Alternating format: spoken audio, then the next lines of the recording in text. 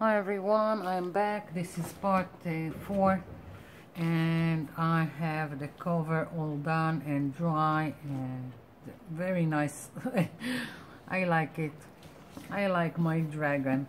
Now I've just painted here with the brown that I had left and went around the edges again with a little bit of gold to have highlights. I'm thinking of gluing here some kind of paper, but I'm not sure yet, so I decided to paint it so it still be nice, and I'll still have some kind of frame if I'm putting here some kind of paper.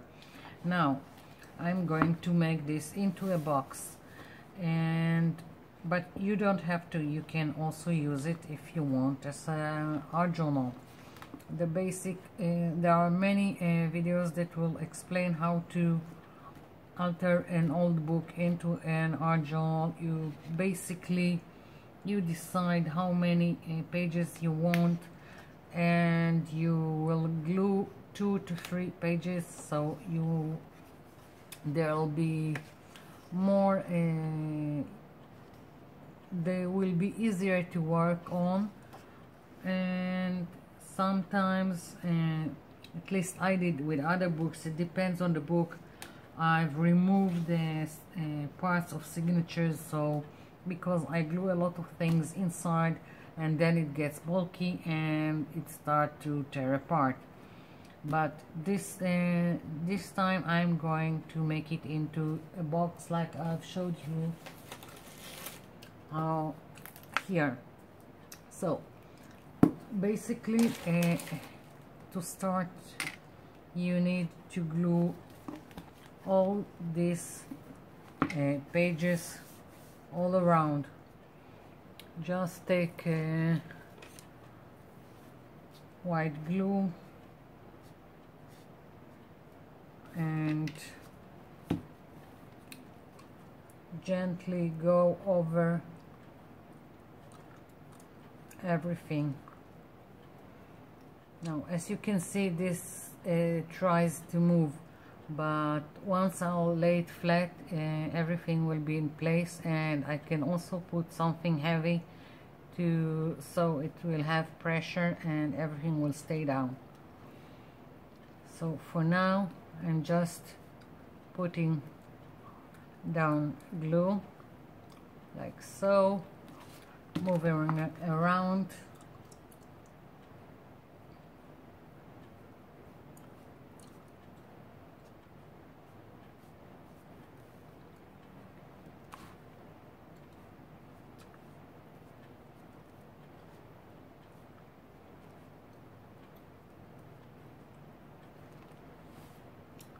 Here we go.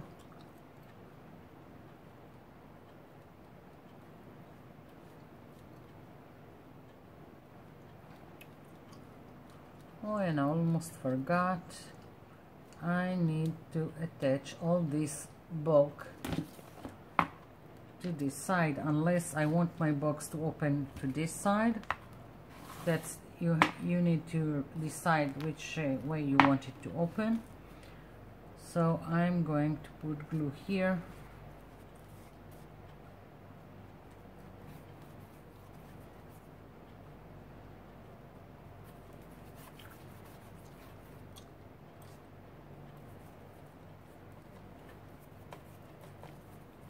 Lots and lots of glue.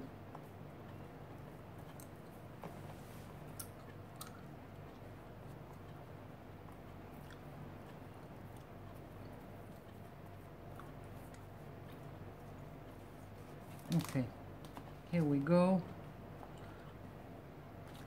Putting it down.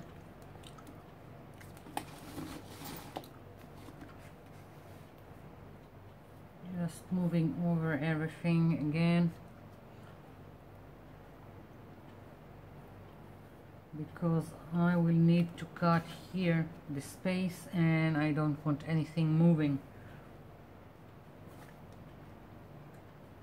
Now, most of the videos that I've seen they are making more than one compartment to the box.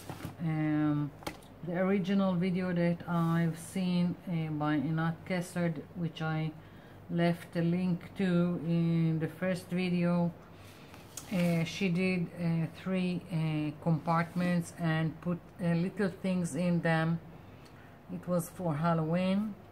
I'm not doing it, certainly not for Halloween, but you can do it just plain on the sizes that you want to put. Like if you want to do something,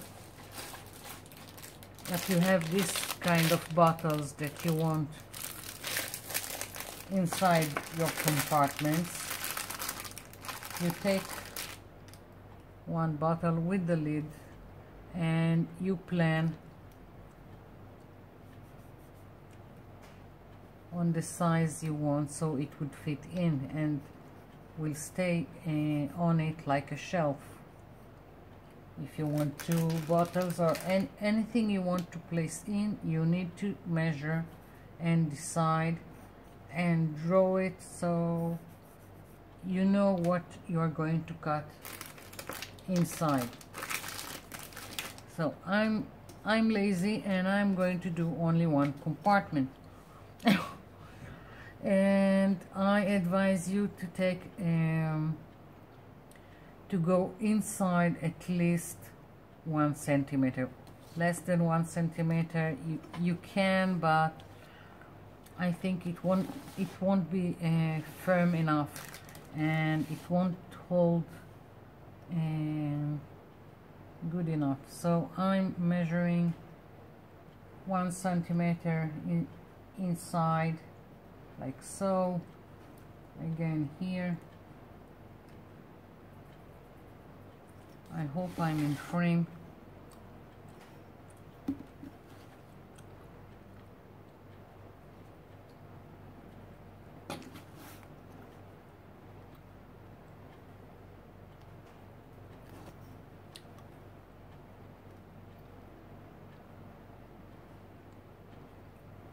I don't care what's on this page because everything is going to get painted.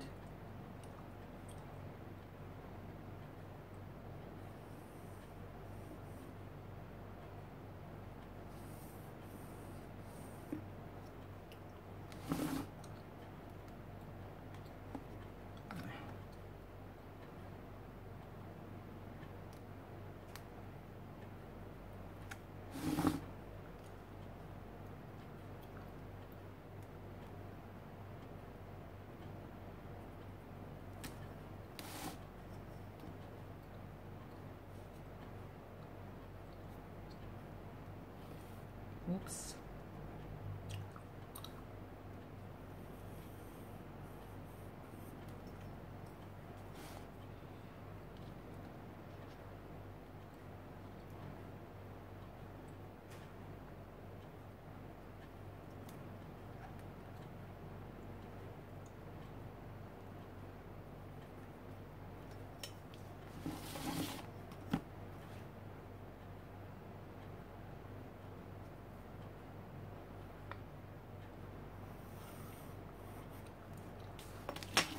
So here is my frame, and now it's the hard work of starting to cut all these pages, and this is going to be the frame of my box, which to me looks not straight here. I need to see what's going on.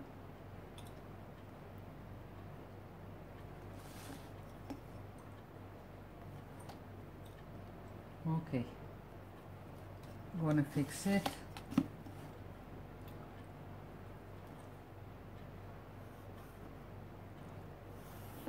Okay, now it's better to wait for all this to dry.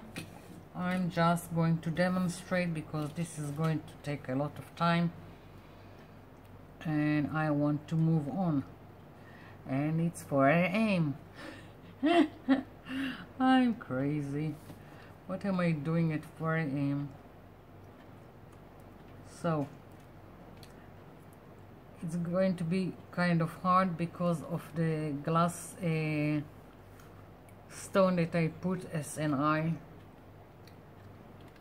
but we'll make it somehow.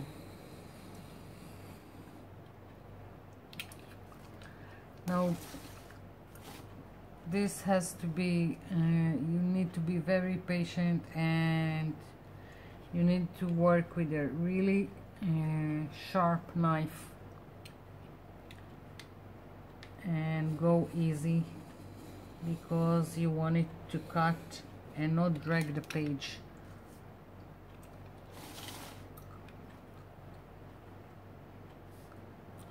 And each time you just remove another layer of pages until you get to the depth you want your box to be.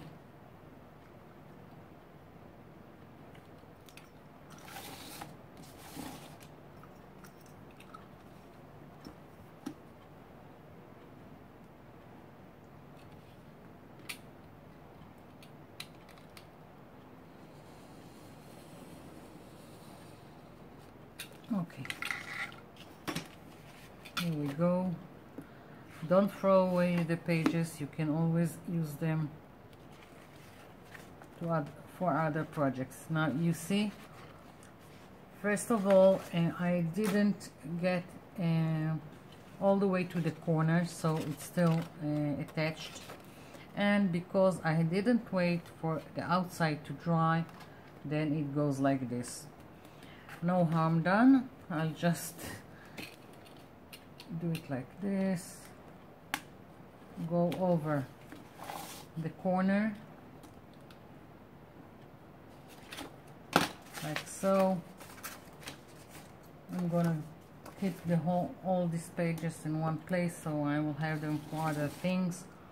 And I'm thinking I'm gonna wait for my edges all around here to dry, so I can continue without stopping each time when it doesn't work so well. I'm putting more glue, and I'll come back once I've removed all the pages that I want to remove from inside. Now you can also very gently put glue as you go, but then you will have to wait each time. Like I will put here glue so it won't move.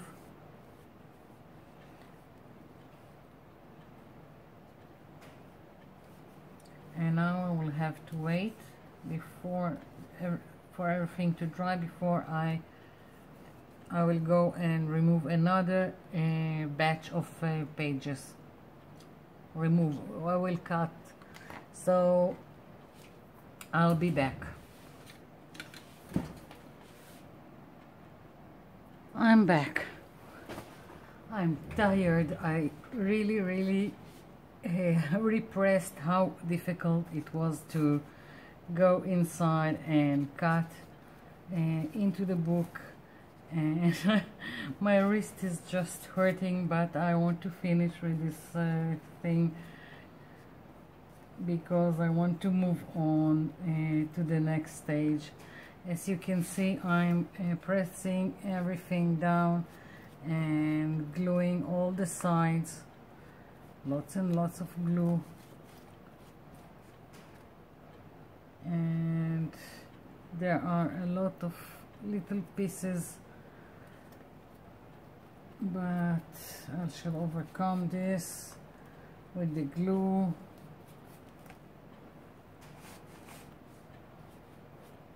Here we go.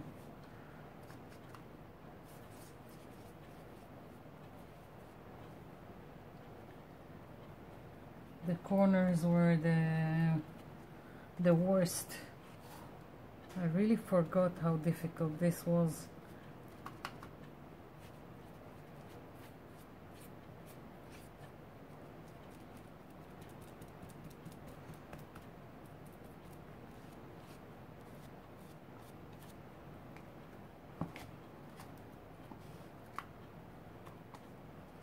I'm pressing down in the corners so everything will hold down.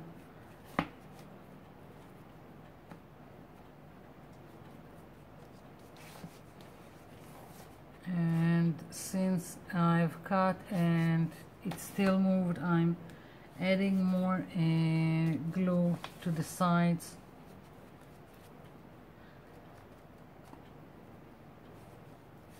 I really made this difficult when I've glued the glass stone, so I don't have a straight surface to work on.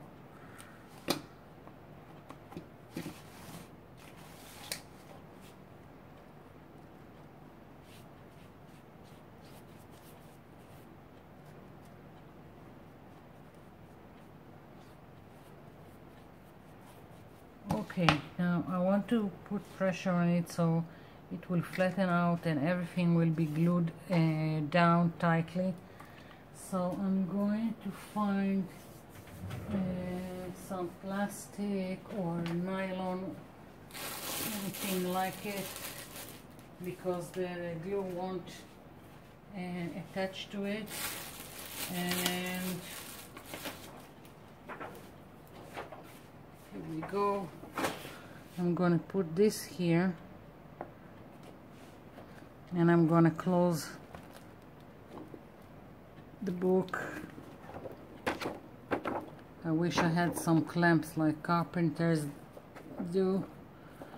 Maybe then I could keep everything close and under pressure. Okay, here is all the pages I've cut, and I'm leaving this here, and I want to move on while I still have time with this video to move to the wand. And basically, as I told you in the first part, in part 1, this was an afterthought of this. I just wanted to make a wand, so I'll just show you how to make one. I took an old paintbrush. I always have one that I forgot to put in water and the bristles just dried, so I took off this and used this as the base to my wand. So what I'm going to do, I need my glue gun, and I haven't fired it up, but let me tell you how I made it, and then it will be on the next video. Well, I have got some beads here, and basically I'm going to glue them down with my glue gun, so I will have some kind of handle, something like this, to my wand. And that's the beads that I've just found. Maybe I will have something more, maybe I'll use only these two. And basically, once everything is attached, the beads, to this, I will start working on my texture. Here I've used twine, this one, and here I used more of the paper towel. So I'm going to wait for all this to dry, and I'm gonna wait for my glue gun to heat up, and then there will be part 5. So bye for now.